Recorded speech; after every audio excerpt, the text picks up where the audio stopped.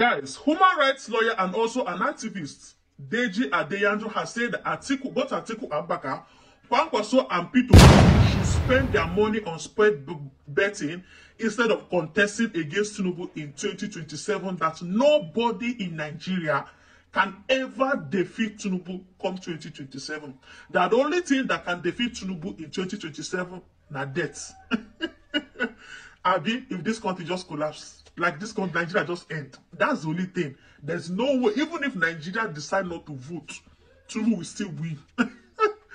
So guys, what do you guys think on this video?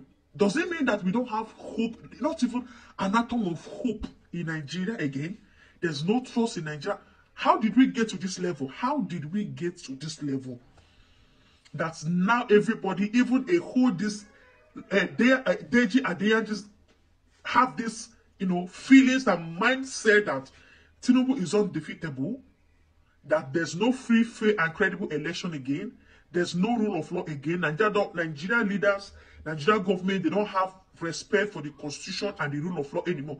Anyway, guys, what do you guys think? Do you support what he said, that nobody can defeat Tinubu, even if the whole Nigeria, like even if the whole both North, all the tribes join hands together, be united, have one voice against Tinubu, that he can't be defeated? Do you believe this or not?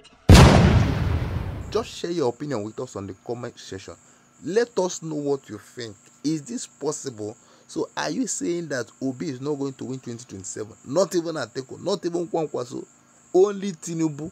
With what we are going through, that people are still going to vote Tinubu.